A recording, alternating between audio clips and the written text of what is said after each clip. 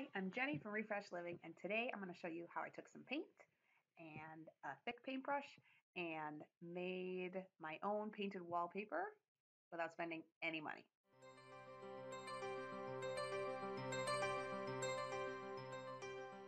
First, I started by taping off all of my walls. Because my ceiling color was the same as my color I was painting with, I did not need to tape the ceiling. But if you do not have a painted ceiling, I would recommend putting painter's tape on the ceiling as well. Probably the most important trick is you want to have the least amount of paint on your paintbrush as possible.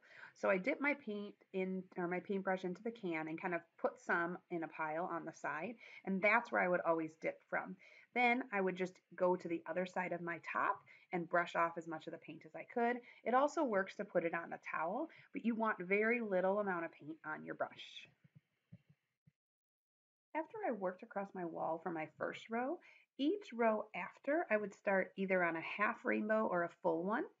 And then to find the place of the next arch, I would go underneath the where the two arches above it meet, and that would be where I would hold my paintbrush.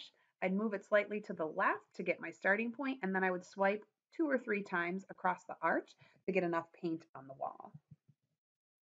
Most times I ended up getting 2 to 3 arches out of each amount of paint that I put on my brush. So it would usually last for 2 to 3 more um, after I dipped it in paint and then brushed it off.